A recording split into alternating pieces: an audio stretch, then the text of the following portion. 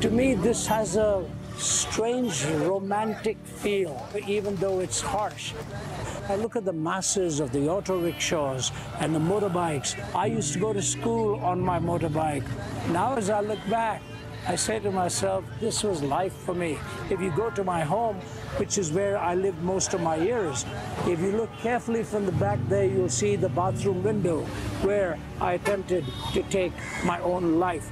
On that hospital bed in Delhi, when I was taken there at the age of 17, and the Bible was brought to me.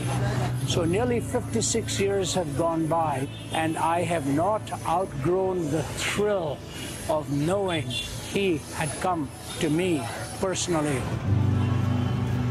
We need to remember, in the rush and tumble of life, every individual is seeking answers, and it's the Lord Jesus alone who comes to the heart.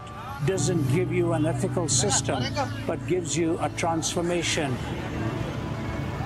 I look at the younger generation, and that's what gives me the fulfillment. That says to me, this work will go on.